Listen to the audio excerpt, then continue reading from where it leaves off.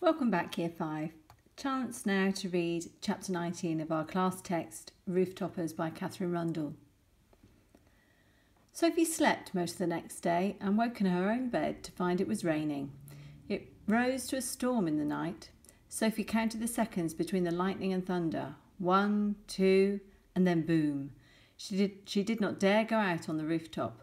The next day was no better. Charles trudged out in an inadequate borrowed raincoat to look for lawyers. "I'll keep lookout if you'll let me use your window," Sophie told him. "Come back soon, all right? And don't get spotted." She rubbed his sleeve, which was too short by an inch. "I won't, and you, Sophie, make sure you don't leave this room," said Charles, "unless you absolutely have to. If you need to pee, use the chamber pot. I don't want the other guests to see you." So all day, Sophie sat by Charles's window with a cup of cocoa in her lap and kept lookout. She was watching for policemen and for cello players. Almost nobody went by, and those who did were hidden by umbrellas. She strained her ears for cello music until her head roared and she heard requiems behind every horse and cart. Every few minutes she crossed and uncrossed her fingers. The cup of cocoa grew a skin and then grew cold. Sophie didn't notice. The rain didn't stop. When Sophie went to bed, the rain was torrential. She woke again, though, to hear the clock striking 2 and the downpour slowed to a drizzle. The clouds were blowing across the moon, and the moonlight flashed on and off inside her room like Morse code. Sophie shoved back her covers and jumped up. She felt as awake as day. She pulled on her stockings and over them her trousers and 2 jerseys.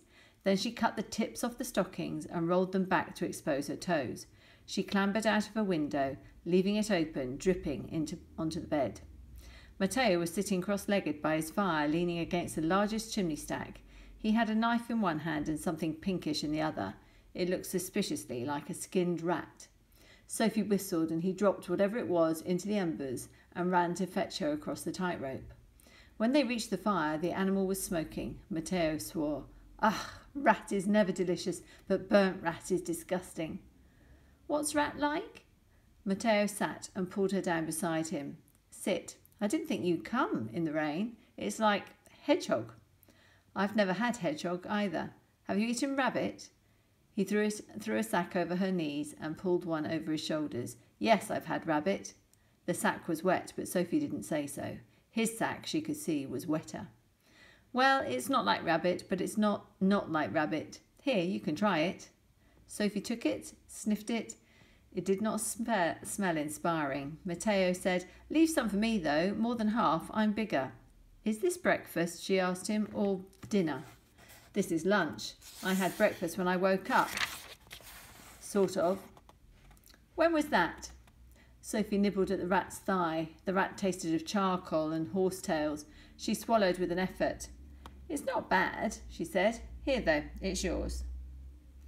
"I don't know. Sunset, so about 9 o'clock. Matteo tore at the rat with his teeth. "I have supper at 5 o'clock in the morning, if there is any supper." "Why wouldn't there be?" He shrugged. "It's been a bad week for food." His face up close was tight-pulled and thin, and he said, "I'm tired. Perhaps you'd better not stay long." "I'm so sorry," Sophie cursed inwardly. "I should have thought to bring food." She had forgotten that he might be hungry. "I didn't realise. But, Matteo, please let me stay. I need to be up here to listen." Her skin was burning. It always did when she thought of her mother. "Please." "Fine." Matteo flopped onto his back and stared up at the stars. "I'm too hungry to talk, though." "Why? Is it worse than usual?" "Why?" He half sat and stared at her incredulously. The rain, obviously." Sophie lay down a little way apart. In the moonlight, Matteo's face was the colour of old snow. "Does the rain make hunting harder?" she said. "Yes, the birds go and shelter in the station, and rain makes people keep their windows shut at night. There's nothing you can pick up from windowsills." "What have you had to eat?" "Seagull on Tuesday. It got blown in by the storm. It was almost dead anyway. A blue tit for breakfast. I was sorry about that. I quite like them, alive I mean. I don't particularly like them to eat, and there's not enough meat on them to make it worth plucking them." Sophie couldn't help feeling awed. "Was that all? In 3 days?" "Oui."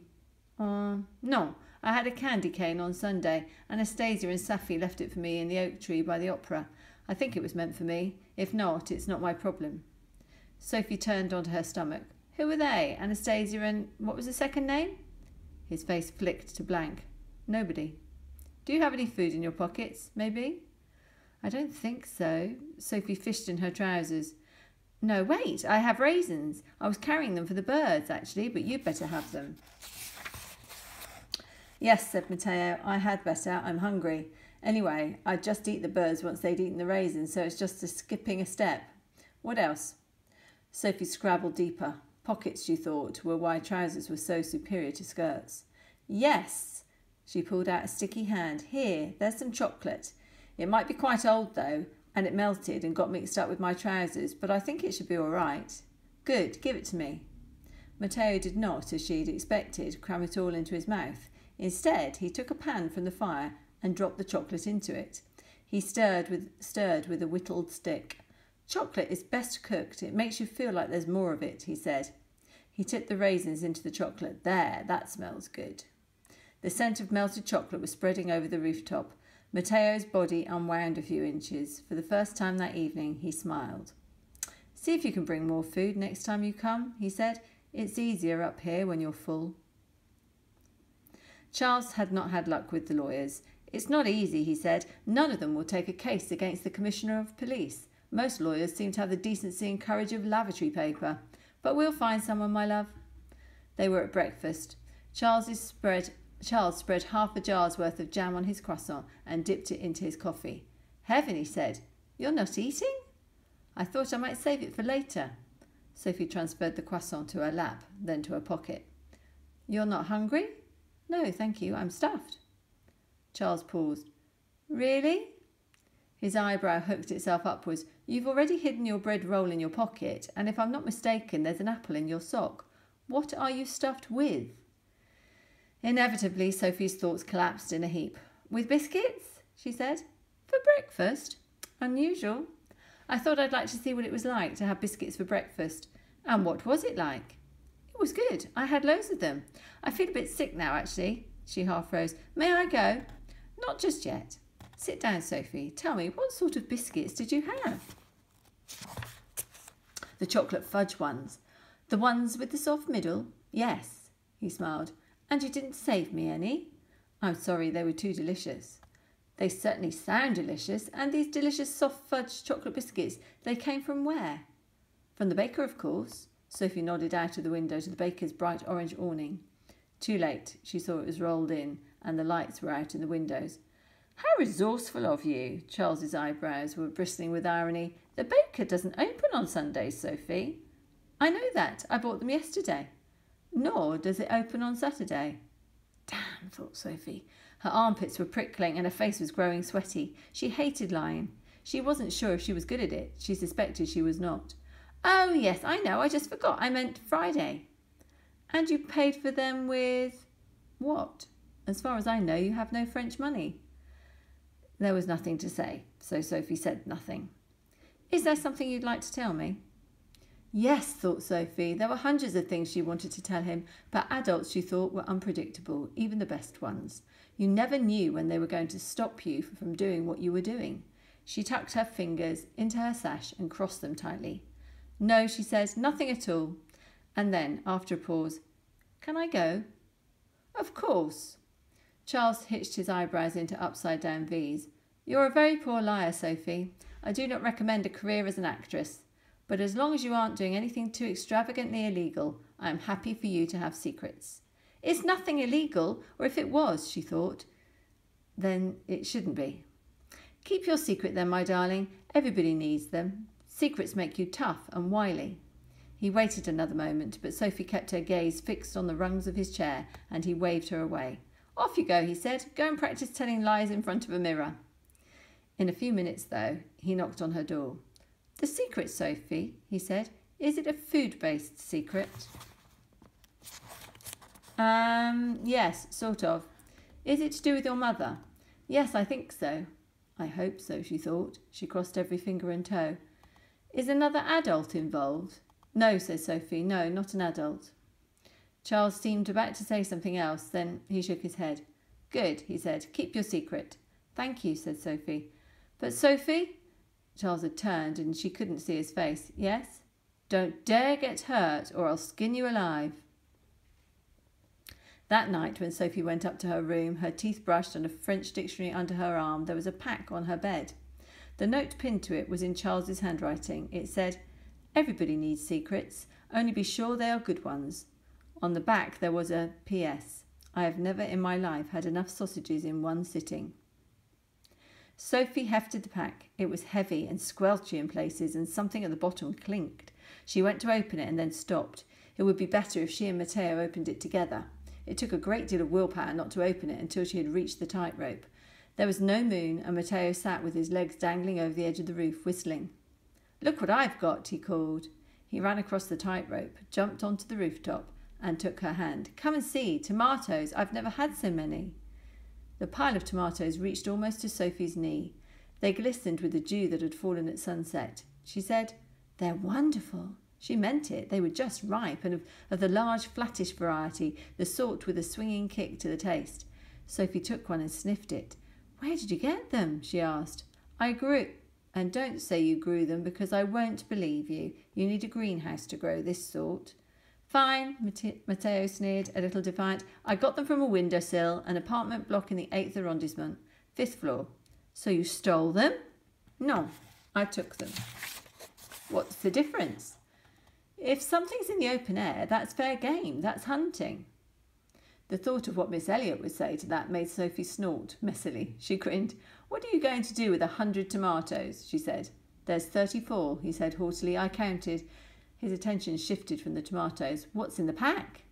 "I don't know. I thought we should open it together." "Why?"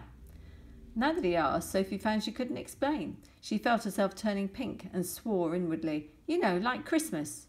"I don't understand. What about Christmas?" "You know, like when you unwrap presents together at Christmas." "I don't," said Matteo. His face was on edge. Perhaps he suspected her of making fun of him. He said, "I don't know what you're talking about." "I think it's food," said Sophie. "It's from Charles." Food has a power over bad temper that nothing else has. Matteo's mouth elongated into a smile. It reached his ears. "What kind of food?" He took the pack and squashed it in his hands. "Meat?" He held it high over his head. "Maybe I'll keep it for myself." "Give that back." There was no real point in grabbing for it, but she tried anyway. He was taller than her by a head. "We'll open it together," he said magnanimously. He jerked it away as she came nearer. "I'll start." The pack was full of parcels wrapped in greaseproof paper. Matteo dipped his face in and sniffed, then lifted out the first parcel. It was bread rolls, 4 of them, soft in the middle and dusted with flour at the top. They were still warm from the oven, and they smelt of blue skies. The bread had been spread by someone with strong opinions about butter. It was as thick as the first joint of Sophie's thumb. "I always used to think," says Sophie, "that if love had a smell, it would smell like hot bread." "What?" Matteo was eating already. "What are you talking about?" A chunk of butter was hanging from his upper lip. "Never mind," said Sophie. Since Matteo looked busy, Sophie unpeeled the next package. It felt sticky in her hand. "Meat," said Matteo. He hadn't looked up from his 2 handfuls of bread roll, but he sounded gleefully certain. "How do you know?" "The smell." Matteo was right. The package unfolded away from a hunk of brown meat cut in thick slabs. It didn't look familiar. She held it out to him. "What kind of meat is it? Can you tell?"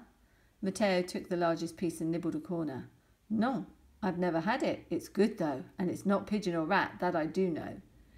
Sophie tried some. It tasted of smoke and salt. It was wonderful up here in the night air. "It's venison, I think. I've never had it, but this is how I imagine it."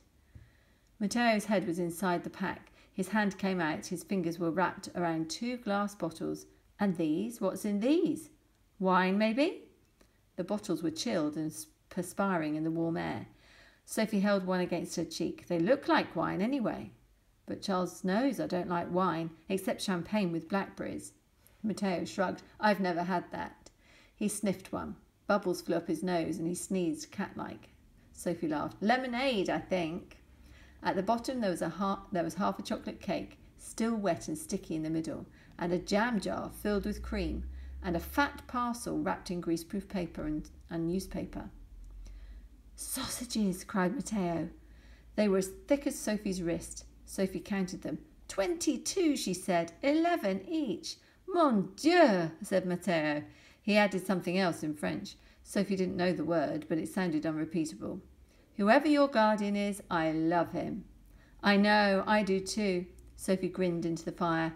How many other people, she thought, will give you more sausages than you have fingers and toes? I think we should cook them all at once, she said. I think he meant us to. Non, said Matteo. We should save some for later. But you don't have any ice, do you? If you don't cook them, they'll spoil. I'm starving. Go on, Matteo. A suppressed smile was twitching Matteo's left cheek. Sophie took that for a yes. And I could make tomato soup, she said.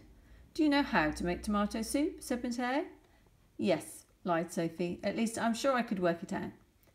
The sausages had no fat or gristle in them. Sophie prodded them. How do we cook them? Do you have a pan? No, said Matteo, but I collect weather vanes. Sophie wondered if his English had gone awry. You collect weather vanes? Yes, I've got almost a dozen. Matteo reached into a sack behind him. He pulled out a handful of long metal spikes and dropped them at Sophie's feet. Most of them were fashioned to look like arrows. One, though, was the mast of a ship, and one a chicken. The weather vanes were polished and shone bronze and silver in the moonlight. Here, Matteo took 3 sausages and spiked them onto the longest of the arrows. You do some. Where'd you get them? Sophie asked. From Rooftops, of course. Isn't that stealing? She skewered 4 sausages on a silver arrow and laid them on the fire. No, it's not. They don't use them. They let them rust. I use them. They do use them, though. They use them to what? Sophie was stymied. Well, to tell which way the wind is blowing, surely. If they are so stupid that they need a weather vane to tell them that, then they do not deserve weather vanes. But then nobody would have weather vanes, and there'd be none for you to steal. Find, not steal. He spat on another metal spike and rubbed on it with his shirt. Anyway, you want to know about the wind? Watch the trees, lick your finger and feel the wind. Pull out a hair and hold it over your head. The sausages were starting to ooze clear juice. Within minutes the smell was quite fantastic. Sophie rinsed Matteo's largest pot with rainwater. The pot was shaped like a small cauldron made of brass, and it made an excellent booming sound when she tapped it with the jam jar. Do you have something to peel them? She asked. No, but you don't peel tomatoes. You're thinking of oranges. I think you do if it's soup, she said doubtfully. Never mind, it should be all right, shouldn't it? She tipped in all the tomatoes bar 2. She tossed one to Matteo and they ate them raw. I think we leave it to boil, she said. As an afterthought, she tipped in half a cup of rainwater. Over the next half hour, the tomatoes boiled down into a pulp. Their skins floated to the surface and they fished them out. Sophie with a twig, Matteo with his fingers, and shared them with the dozen pigeons that had gathered round at the sight of crumbs.